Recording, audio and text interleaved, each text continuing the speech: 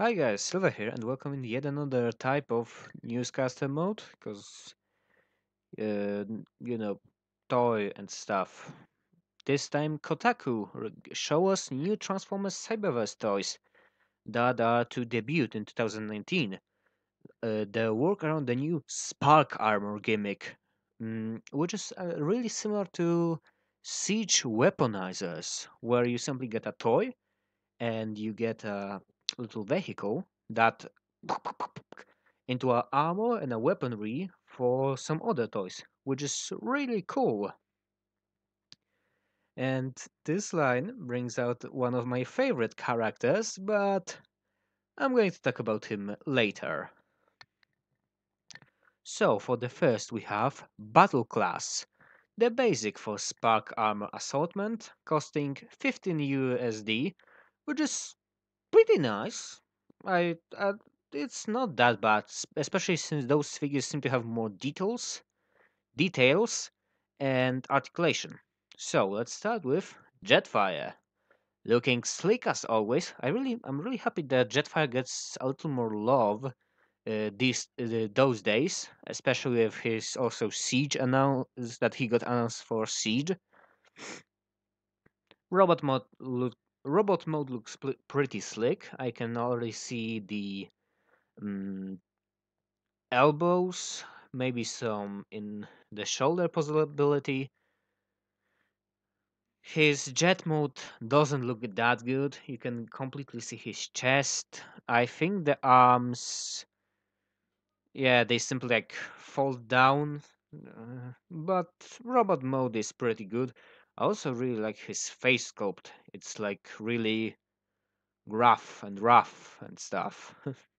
His little partner is this beige tank thingy, which actually reminds me of G1 Brand, the tank guy that came with G1 Triptychon.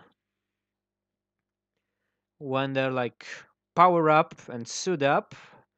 Oh, now also thinking, this really reminds me of a Kenner toy line, I think, called Centurions, where you got like a dude who has like a whole suit with 5 millimeter ports, and you can like stick onto different parts to give them different abilities.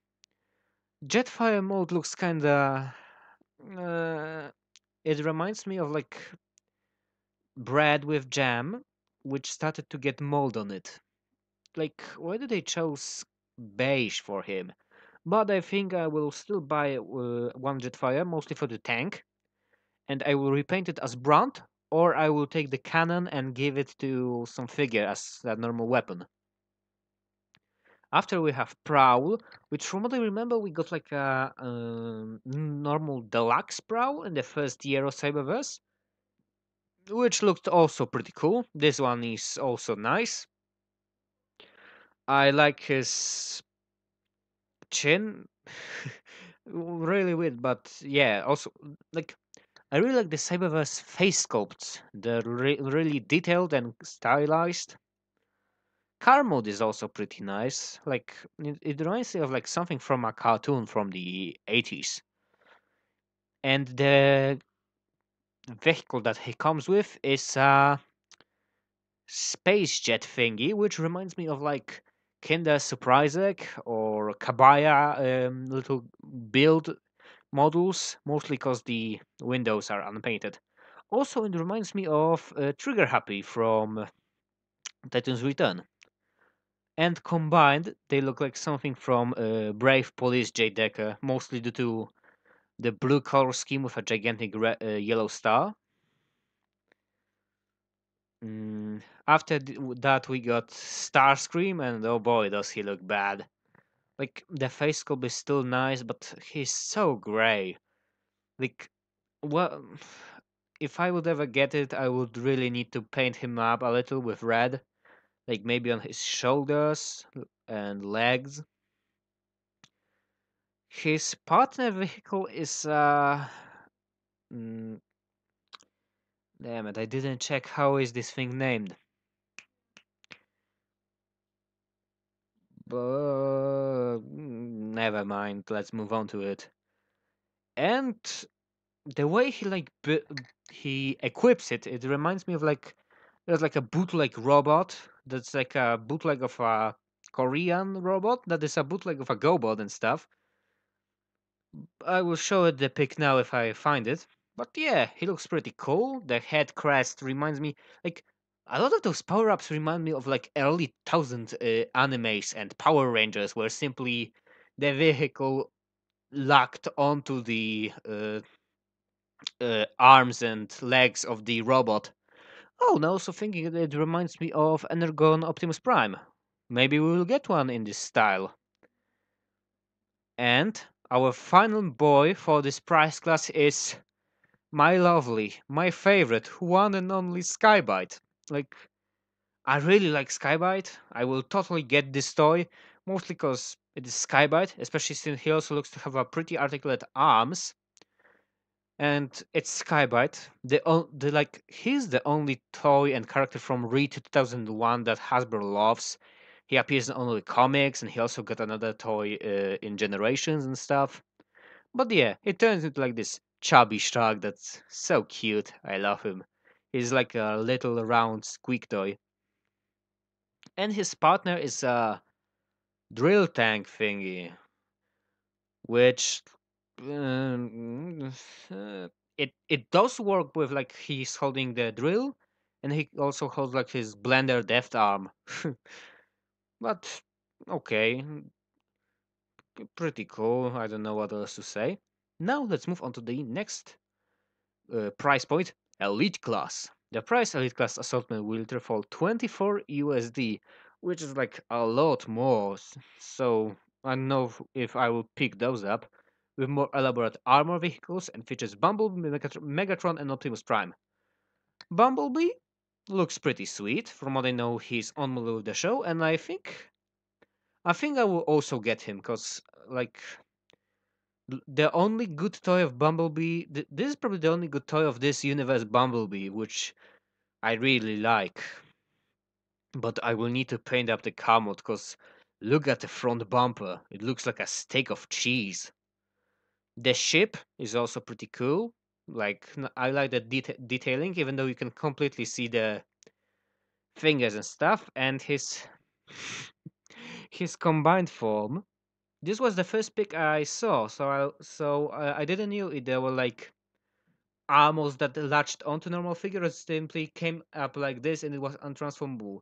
But the first thing that came into my mind when I saw this was Kamen Rider Snipe level 50 Bang Bang simulations from Kamen Rider X8. but just look at it. He has the gigantic shoulders, the shape parts. Uh, it's also a small armor that latches onto him, just like the toy of the Kamen Rider. But I also like the face sculpt of the combine. Can I call this a combiner? This is more like a power up. Yeah, this is a power up. It looks like a battle mask. It has a metallic horns.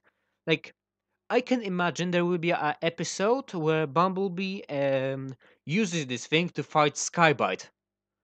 Like it simply smells there will be like a around water episode where Bumblebee's like jump down into the water and walk with like maybe he at first goes normal and is like beaten up by Sky-Byte, but then he unlocks the armor power and he beats his ass. After that we have Megatron who looks ugh, blocky as hell, like totally not me. Like the tank mode, you can totally see his pelvis, mm, but I say but a lot now. I notice. Also, like the accessory of his is a helicopter that really reminds me of Generation One Spinister, and also thinking it reminds me of the Duocon Battle Slash. And when they combine, now thinking it actually like also reminds me of Deathsaurus from Transformers Victory or Defa, De, the main bad guy. I don't know. I also love the lollipop spiky mace thingy, which totally isn't trying to hide itself on the helicopter mode. And finally, Optimus Prime. I kind of like this look, not counting that he has his whole front rumper on his butt. He still looks like heroic, nice. Reminds me kind of the new Rescue Bots design with those gigantic boots. And the vehicle he comes with is a grey jet who has miniguns to fire. And when they combine, they look kinda like, I don't know. Maybe this is a reference to something from the Transformers, the movie Revenge of the Fallen, which is a reference to Transformers Armada. Like this looks like a jetting, firing, powered Optimus Prime. And finally we have Arc Power Optimus Prime. Finally, the centerpiece of the Spark Armor line is Arc Power Optimus Prime, retailing at $50. Ooh. This 12-inch figure vehicle companion is an Autobot Arc spaceship which recently played a key role in the physics finale of Cyberverse cartoon. Yeah, like I don't know, I didn't watch the Cyberverse cartoon yet, so I can't have an opinion, but from what I know, like the arc is important in it, so maybe there will be like an episode where like they like unlock the true potential of the arc and it like combines with Optimus. This Optimus itself looks kinda good, not counting his small head. Like I really like the previous version much more, mostly to the head and leg design. And the armored up form, now thinking, reminds me of the Prime Unicron from Transformers Prime, where there was like also like a orange armor that mounted onto him or a Megatron. And in vehicle mode, it's Optimus Prime holding a gigantic piece of arc. And yeah, that's it. I really like it. I will for sure buy the Sky-Byte.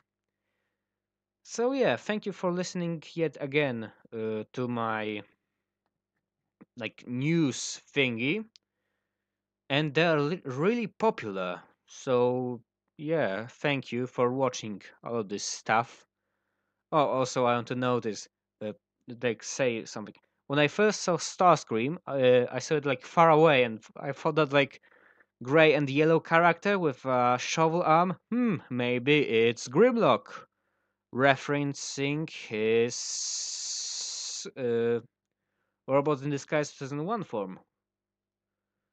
But yeah, that's it for me. Thank you all for watching and listening and stuff. See ya next time. I'm still working on the review. It's pretty complicated and stuff. So yeah, bye. Love ya. What?